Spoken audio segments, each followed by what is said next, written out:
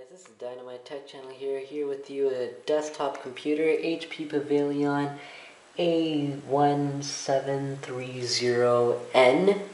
Here with you a motherboard troubleshoot tutorial about how you can fix your computer that isn't starting up or has a failure of video card or memory or other supplies supported by the motherboard itself.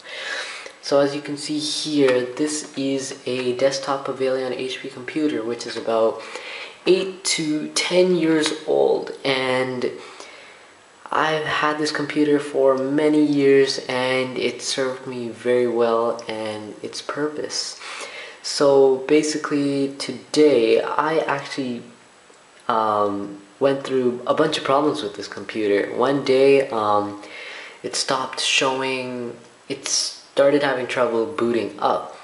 So I thought it was the video card or the motherboard due to its long durations of hours served. So I inspected the video card first, and now you can see here it was an integrated chip. Therefore you can't switch the card due to it's integrated towards the motherboard. Therefore you cannot change it, but you can insert another video card from these three slots. From these three slots, which is the PCI Express 2.0 and the PCI slots. So you're looking at here the black slot, which is the PCI 2.0.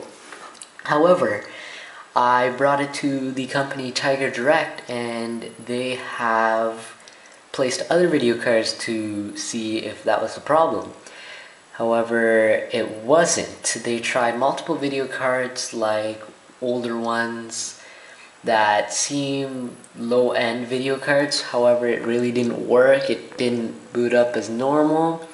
So they checked something else, which was the processor. Now, you won't be able to see the processor now because it's under this fan. So this is the CPU cooling fan, and the processor is right under this fan. So yeah, they also changed the processor here with a Intel Pentium. I'm actually not sure what the specific processor was, but it was along those lines.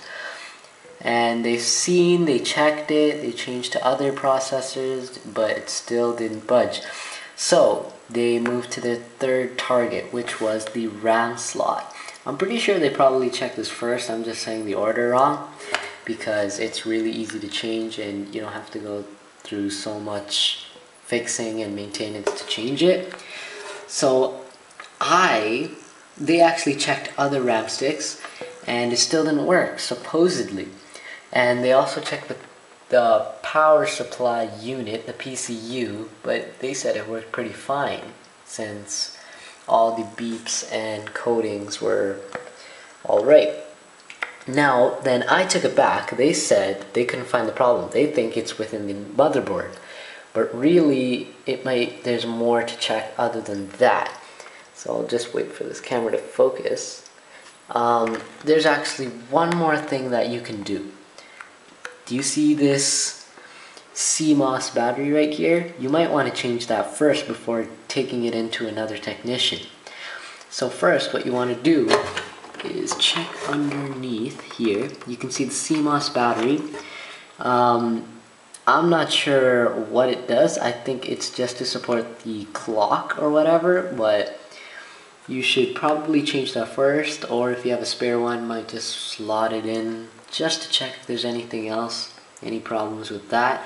And if that's not the case, try switching the RAM slots to other slots. Sorry, not the RAM slots, the RAM itself. So as you can see here, I have 3 1GB RAM card. So you can see this PC is actually not that good at all. 3 GB is nothing.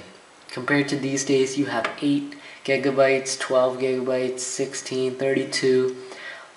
which you don't really need, but still, compared to 3 gigabytes only, running on a Windows Vista operating system, which has lots of errors.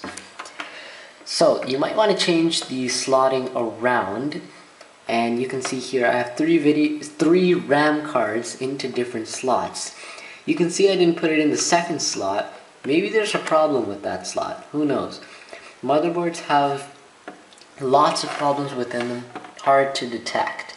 So you can scan throughout your whole motherboard just to check. And yeah, so you might want to check your RAM to see if it works. And yeah, there you have it. Now you can troubleshoot your own CPU at home today. So if you have any more questions, comment in the comment box below and I'll get to your question right away. This is Dynamite Tech Channel signing off.